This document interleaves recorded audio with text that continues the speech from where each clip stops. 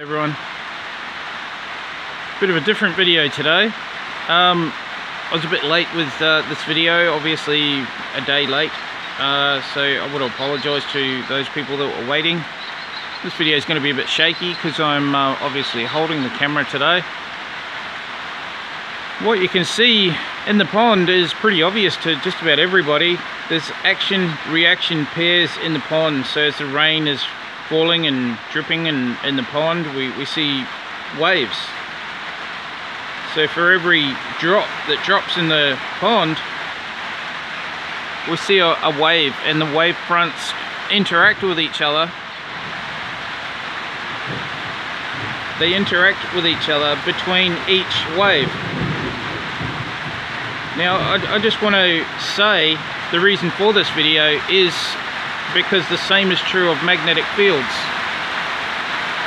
When the magnetic vectors, okay, where you have a north pole, the magnetic north pole gives you a magnetic vector.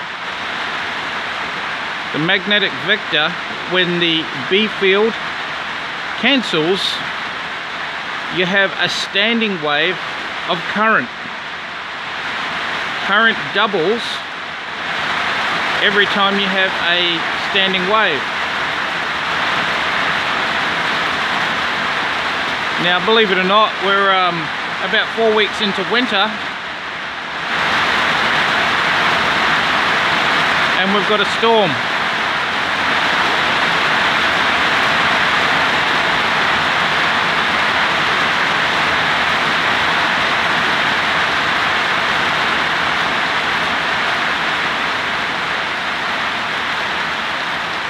Certainly the rain situation this year is a lot better than what it has been in Australia for most people. Most people have been in drought for the last 3 years, especially out this way.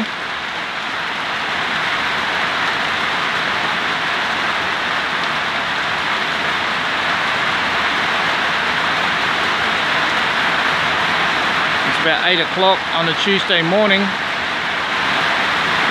We've got a storm and we've got rain.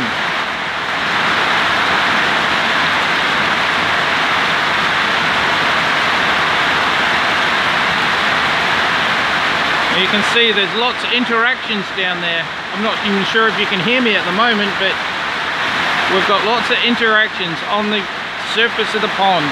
Okay, there's literally thousands of raindrops all dropping on the top of the pond. There's waves going everywhere, and it's basically really indistinguishable.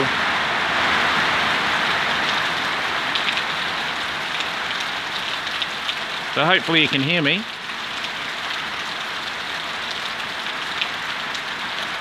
Anyway, I just wanted to say that today because action-reaction pairs, we need to think about asymmetry. Asymmetry, okay? So for every action there's a reaction, but also for every reaction you can make a system, you can build a system so that the system can also have a counter-reaction. Okay, when you have action, reaction, and counter-reaction, that's the situation, that's what makes it possible to have a system that can have excess energy.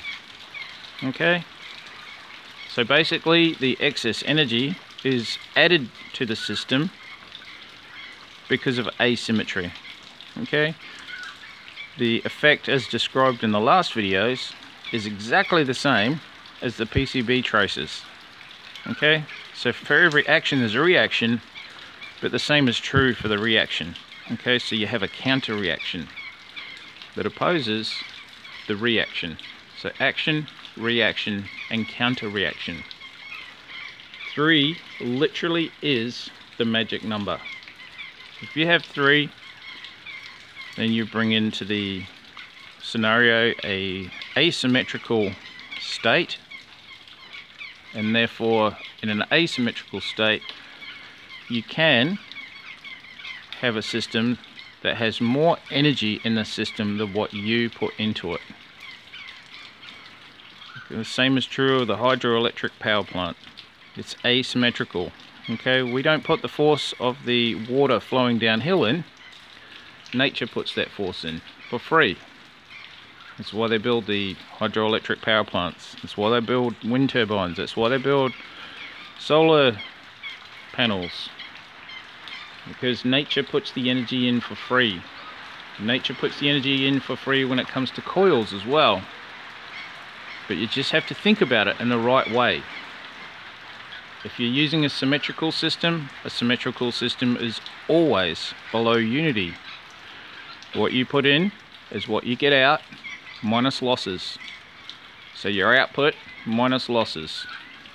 Alright everybody, best wishes, take care of yourselves, take care of your loved ones, look after those close to you, beware the trolls, take care everybody.